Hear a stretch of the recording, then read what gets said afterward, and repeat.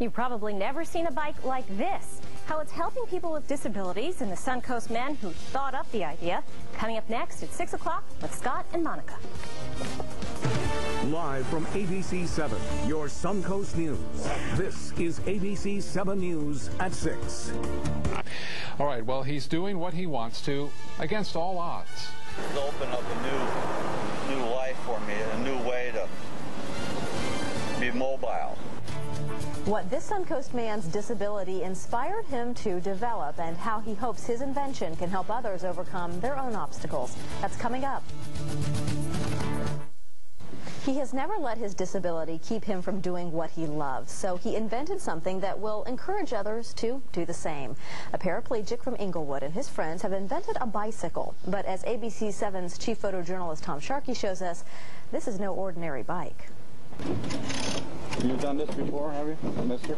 No, not today.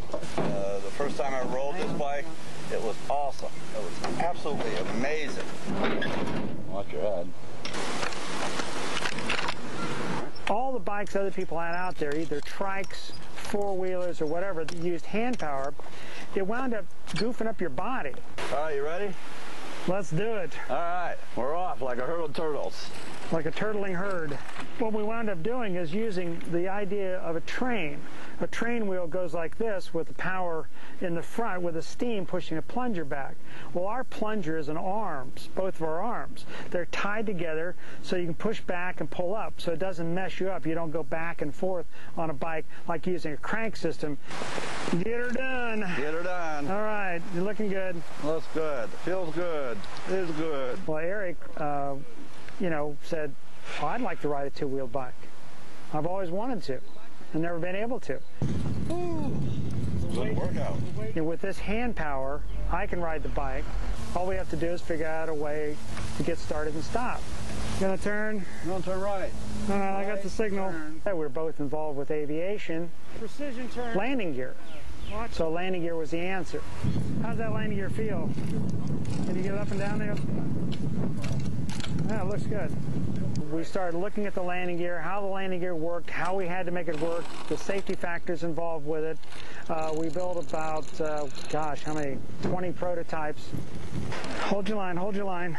Well, we've made 5 bikes so far, and a couple of them are out as test bikes, so that's where we are right now. We love the wind. Yeah, the wind is our friend.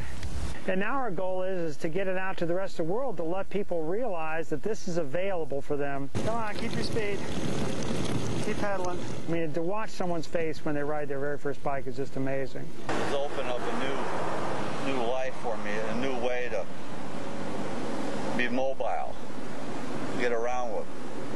It's helped me be free. All the way down and all the way up. Real hard. Real hard.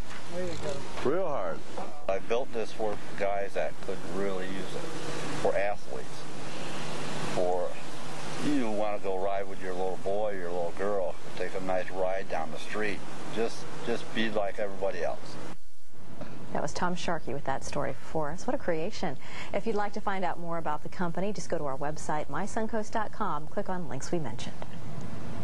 Very neat. Yeah, the landing gear coming down. Wasn't that interesting? Awesome. I bet it catches on.